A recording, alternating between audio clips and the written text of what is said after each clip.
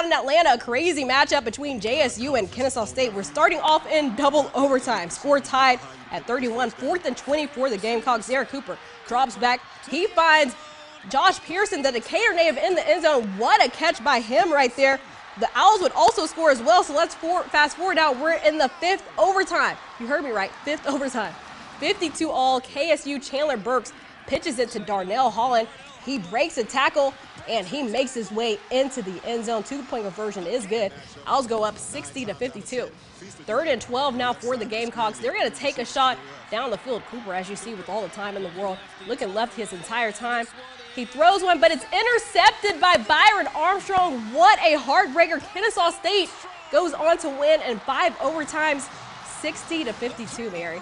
And isn't that crazy? That's crazy. That last play, yeah. I don't know, I was watching it. It looked like he passed it to Daniel Bird, I believe, and it looked like he had it in his hands and the other guy just took it away from him, but it wasn't the case. He actually just intercepted the ball, Oh but my gosh. that's crazy. But the fact that it was, how long was that game? I don't know, but 5 overtimes. 5 overtimes, that's a lot. That's crazy. Oh my gosh. And as a former athlete, I have to say, I would rather lose by a lot than 5 overtimes. Right. That's got to be like excruciating. It has to be. So painful. It has to be. And if you're a fan, like talk about a nail biter. Oh my gosh, right? Yeah, like, I would be sweating. I would be Yeah, too. I right. can't imagine. But John Grossi's done an amazing job with that team. I'm sure they've had a great year, 8-3 on the season. They lost their first conference game this season, so not quite the season I'm sure they were hoping. But nevertheless, John Gross has done an amazing job with that team. Yeah, both played hard, no doubt.